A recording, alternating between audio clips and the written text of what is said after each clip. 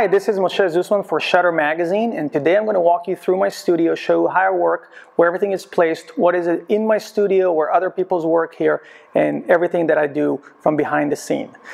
First of all, this is my tethering station. This is where every photo I take with this camera goes into this computer. Today we have photographed all the contestants from Miss DC, so we have all their photos ready here.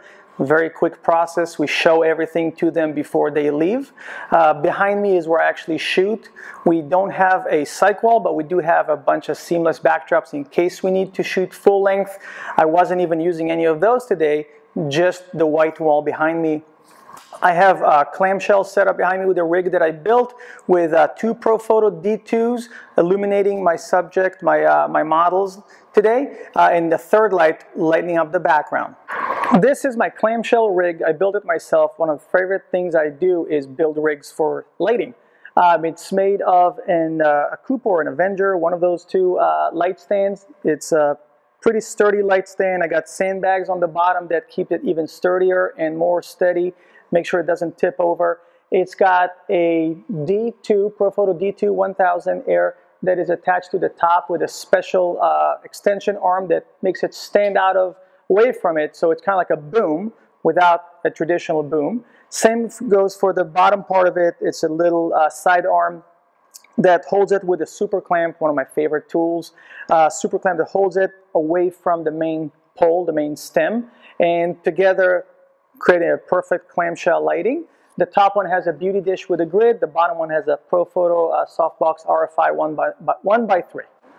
So now I'll show you the bottom level of my studio. We saw the top where we shoot, where everybody comes in. Follow me, I'll show you the downstairs.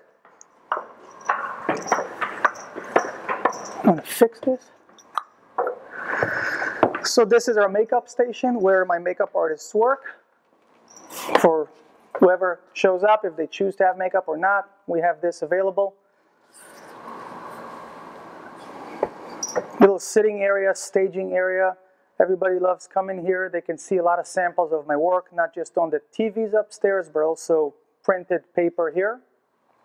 This is me and my studio manager's workstation, where we do emails and Facebook posts. Over here we have a full kitchen. In the back we have a full bath and a living room with a multimedia station. We have presentations for clients. Back from the days I used to do a lot of weddings, this is where I would do all my consultations, book the weddings, deliver albums and wedding files. And my Lego on the table, the most important part.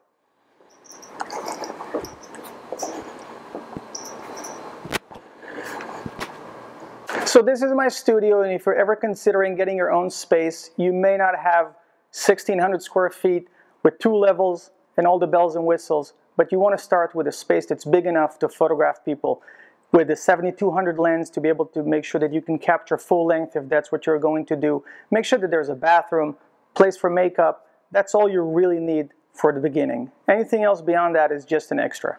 Thanks for checking out my space. I hope you read the article in Shutter Magazine, and I'll see you next time.